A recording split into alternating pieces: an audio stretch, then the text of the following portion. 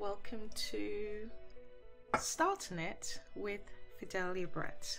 I'm Fidelia Brett and this is my channel where we talk about starting anything from business, or starting a business, or scaling a business, or starting a career, or changing a career.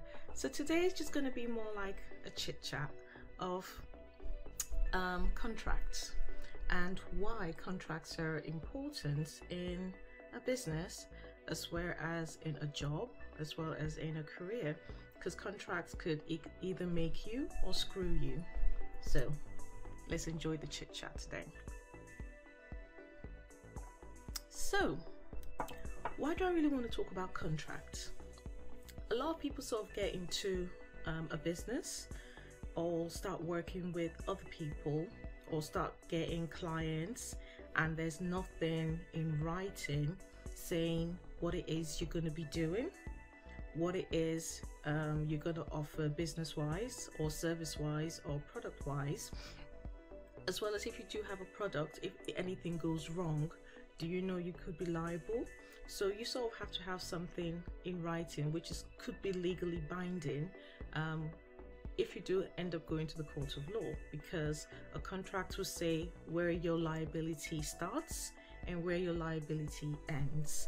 And that's why contracts are quite important in a business, especially in businesses. So one of the things as well is, the first one is literally a contract protects your business. It shows how professional you are and you actually do take your business seriously, because some people will just look at it and say, oh, I want you to start tomorrow. Or if you start tomorrow, they can end it the next day if they're not happy. However, if you got something in writing saying, oh, if anything goes wrong, you let us know, or this is the amount of time you need to give us, at least give us a bit of notice so that we can rectify it. So that's why contracts do come in quite handy if you start a business, as well as if you're scaling.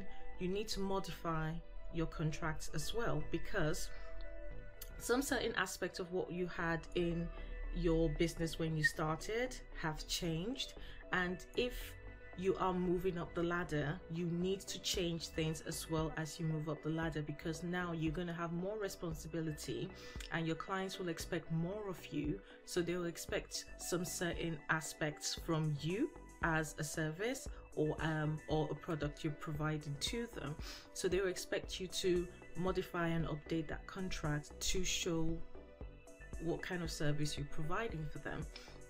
So the first one is, ensuring that it shows your professionalism.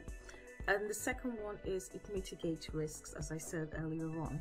And the risk could be anything. So it could be in you've done something verbally, or you said something verbally to your client. However, if it's not written, it doesn't show where your risk starts and where your risk ends. Let's say you send a member of staff to a client's location or colleague and something goes wrong. So normally in health and safety standards, when someone is in another person's premises, that person is under that person's jurisdiction. However, if there's nothing in writing, it doesn't show where things start and where things end.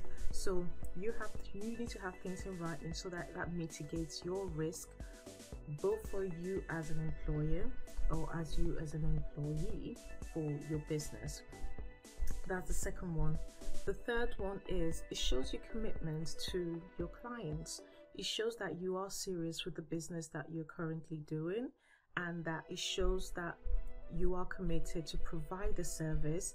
It shows that you're committed to go the extra mile, because all that is going to be written in the contract, showing exactly what it is you're going to do and how you're going to go about doing it. That's the third one.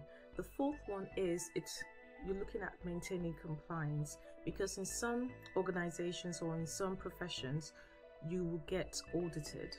So if you don't have certain client contracts in place and the auditors come, you can get into trouble for that, and as well as you can get fined for that. So in some professions you have to have compliance in place, and it just shows how legal you are taking your business to be, and how you want your employees as well to show how committed.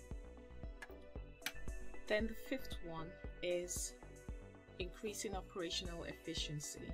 So when you have a contract in place, it can make you sort of plan in advance, because now you know you've got a contract for, let's say, 6 months, or you've got a contract for 12 months. You know in 12 months you're going to need XYZ employees, you're going to spend XYZ amount of money for certain things.